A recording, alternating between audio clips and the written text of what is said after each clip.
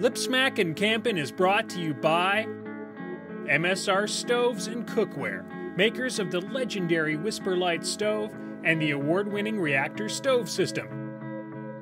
MSR has been fueling outdoor adventure for over 40 years.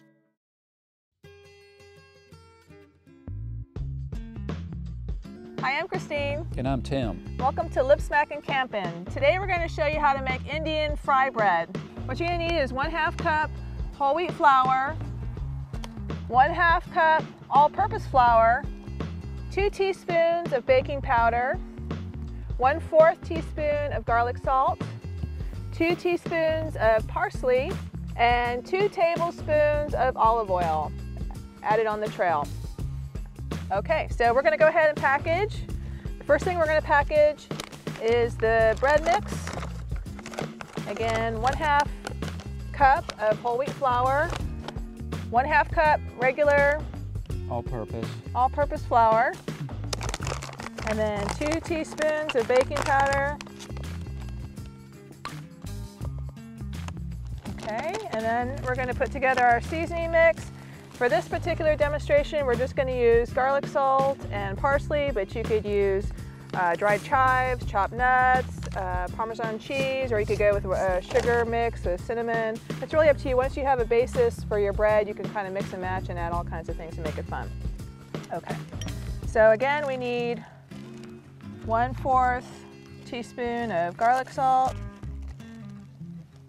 and 2 tablespoons of parsley. Okay, so we're going to package that up. Again, we always want to label what it is we're making because we're probably going to forget when we get to the trail. At least that's what I would do. And the amount of water needed is 1/2 cup added on the trail. And it's a little messy, but to make things easier, I'm just going to go ahead and put the seasoning bag in there so I find it, because sometimes when you're reading through your pack, it's really difficult to find things if they're in pieces. So try to keep them together whenever possible.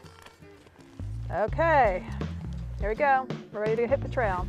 Okay, we're back at the trail, and we're going to go ahead and test our trail bread, our Indian trail bread recipe. This recipe calls for 1/2 cup of water. The thing I need to tell you though is that sometimes there's variables with this. So we don't always get the consistency we're looking for. We're trying to aim pretty close. So sometimes it's good to have just a little bit of flour. I've set aside a little bit of flour on this plate so that I can, in the case that I need it on my hands, I can work with the flour or the dough a little bit better.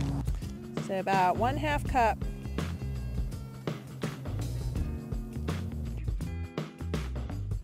Go ahead and seal the bag. And I'm going to need the dough. Okay, we're going to see what the texture is like of this dough. And hopefully it's not too sticky. If you don't want to mess with it, then make it just a little bit wetter and then use the technique of cutting the end out and then just squeezing the actual dough out. So that'll keep things from the bag. Right, cut the corner out of the bag and then squeeze it onto the pan. And that'll keep things pretty clean for you. If you want to work with it a little more, then you could just go ahead and try to use your little bit of flour you set aside. And what we're going to do then is we're going to go in and try to get ourselves a dough ball. Go ahead and add the oil. This is working pretty good. Yeah, go ahead and put the oil in. And this particular recipe, it was asking that the bread be nice and flat. Okay, it looks nice and hot, so I'm going to go ahead and add this bread. And I'm going to just flatten it even just a little bit more with my spatula. Okay, so we just keep going. We just brown one side, then we flip it and we brown the other side. Okay, so it looks like our bread is done. We're going to move it over to the plate, and we're going to add half of our seasoning because we've just made 1/2 of our bread mix. Ready? Yeah.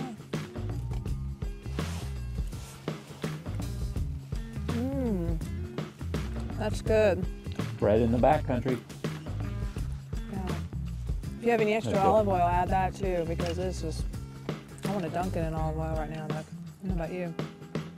Be It's good. really good. Yeah. Okay, so that's how you make Indian fry bread on the backcountry. We'll see you next time for Lip Smackin' Campin'.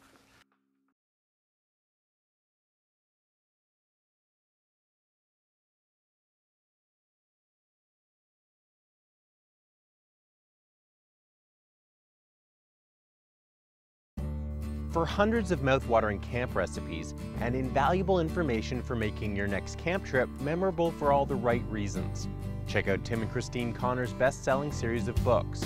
For more information or to purchase books, visit lipsmackincampin.com.